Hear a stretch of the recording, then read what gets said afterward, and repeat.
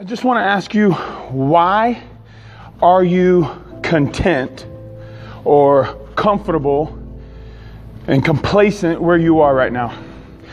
So I'm going to ask you these questions throughout the week, and I'm going to have a big video for you on Friday, but I'm just going to keep proposing questions to you and making you question, making you think. Here's my question to you.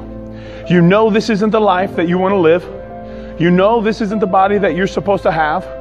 You know that isn't the job that you're supposed to have or that you even want. You know this isn't the career. You know this isn't the education you want.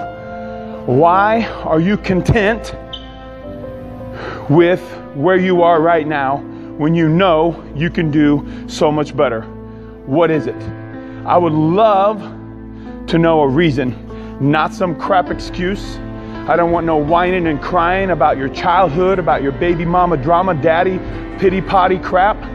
Really, honestly, truthfully, deep down within you, you find out. You don't have to tell me. This is my question to you. This is my big, deep-seated question to you. Why are you okay with where you are when this isn't where you want to be? God has something so much bigger planned in your life, and you've got the pause button on.